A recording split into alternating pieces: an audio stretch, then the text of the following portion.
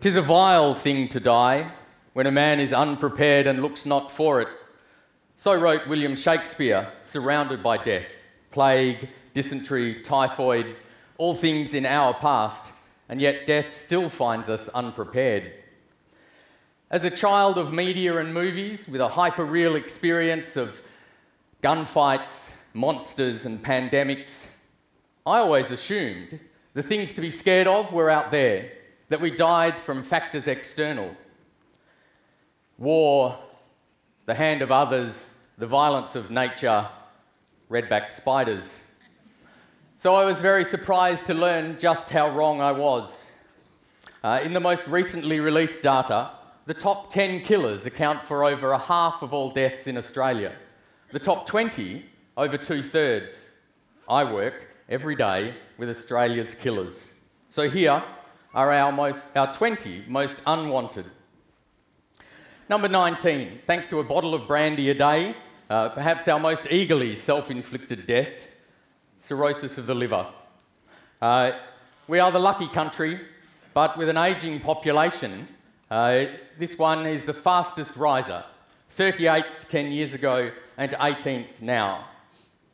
And if alcoholic cirrhosis of the liver isn't our favourite, then surely melanoma is. Why else do we still see people going like fools and English backpackers, unprotected into the midday sun? Sadly, 15th biggest killer of us is ourselves, and between the ages of 14 and 40, the single biggest cause of death. The only external factors to make it into the top 20 are infections of the lung, and though here we fear most influenza, it's really pneumonia that is the biggest killer. The big C.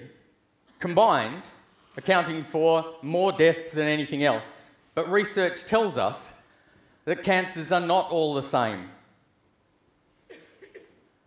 Still holding place at number 10, kidney disease. Our best hope for a better outcome with this is for Australians to be better at being organ donors.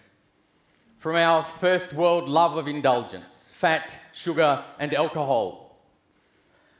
Emphysema is only one of the killers in this group.